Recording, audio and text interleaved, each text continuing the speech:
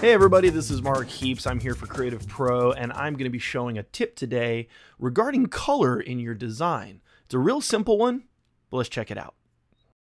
Okay, so what we're talking about today is complementary colors. If you remember or ever took a graphic design class or a visual communication or art class, you know the foundation that we're typically taught in any kind of 101 setting is complementary color. And what is it? Well, basically when you pick a color that you're using in a design, you want to have another color that stands out against it but doesn't feel too abrasive. It has a positive response from people that are viewing it, and that's known as a complementary color. Typically, it's 180 degrees on the opposite end of the color wheel. So let's go ahead and take our map here, and first let's get it colored. We're going to select everything, and I'm going to use a light green to actually colorize the fill value on the map. Now I'm going to take my stroke property over here and make it white so that it separates all of the states, makes it a little bit clearer.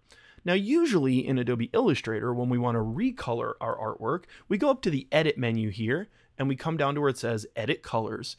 You see a series of options in different ways that we can adjust the colors. The balance, we can change front to back, we can do different blends, we can convert it to different modes like CMYK, and we also have a feature called Recolor Artwork. We're not going to use any of these. There's nothing in here that actually says, give me a complementary equivalent of the color swatch that I'm using now.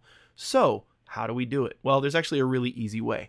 If I deselect this by clicking off of the map, imagine you wanted to create some kind of infographic talking about a particular set of states in the nation.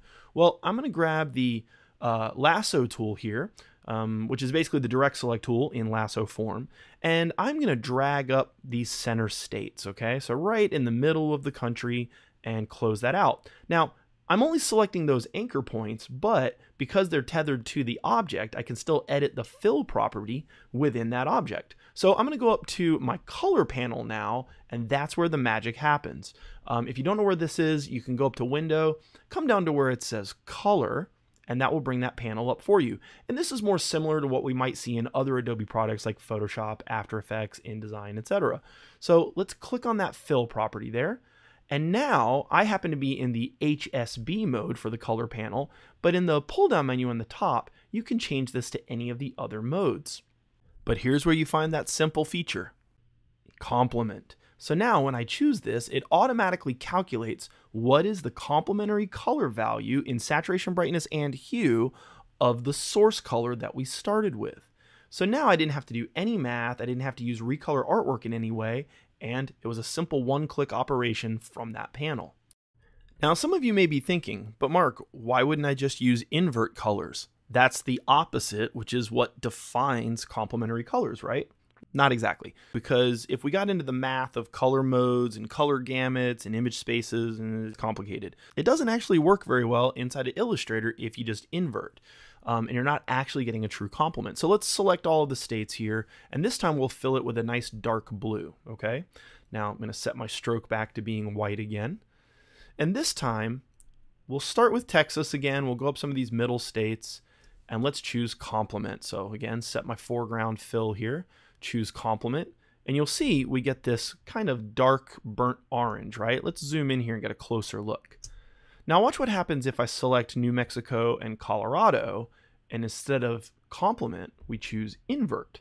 So we choose that.